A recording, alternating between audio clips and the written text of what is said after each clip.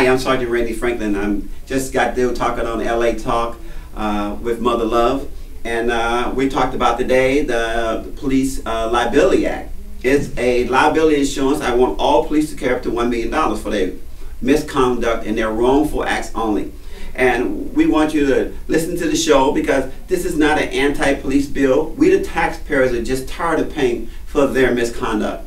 So that's what this law does. And to read about the law, go to my Facebook page. It's PI Justice, P-L-I-A, the first name, Justice the last name, and read the community page. It talks about why we should not pay for police misconduct anymore. It could be the greatest game changer in the next 50 years in law enforcement because it makes the police responsible for themselves. Let's make the police put some skin in the game themselves. Let's just not have them create misconduct and people settle for $1, $2, $3 million. What I want you to know, it doesn't come out any police budget.